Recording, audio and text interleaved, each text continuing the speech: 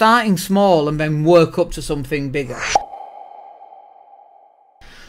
So, and by the way, I have to just reset the monitors, because the monitors are deciding to go into eco mode, which turns them off. So you need to start small and work your way up, and that means an hour a day, 2 hours a day, 3 hours a day. You know, you're not going to be able to do that right off the start, but week 1 you might get 5 hours in, week 2 it might be 10 hours, week 3 it might be 15 hours, week 4 it might be 20 hours, and you've got to start small and you've got to build up.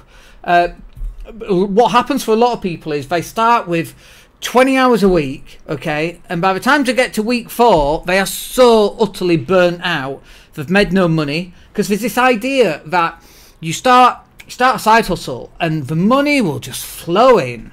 And do you think that if it was that easy everybody would be doing it? And it maybe feels like everybody's doing it, but I'll tell you, most people are not. Most people start something.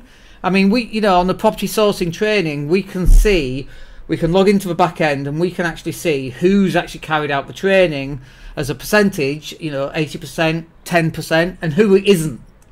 And there's a lot of people who, they buy it, they start gung-ho, and then, you know, it peters out and they're not getting through to the end of the course, they're not doing a training, or they'll get certain bits and they don't finish the course. And then the other side of it is, we get a lot of people who, they'll buy a website.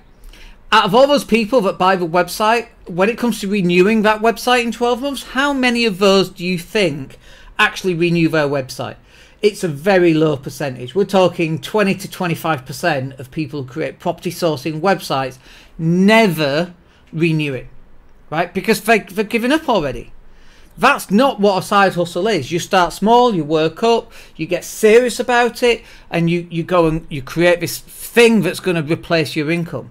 You can't start thinking, oh, I'm going to replace my income. I'm only going to work 5 hours a week for the next 52 weeks. Like, no one starts a business so let me rephrase that. Nobody starts a successful business in that way and ends up in 12 months time multimillionaires. It just doesn't work.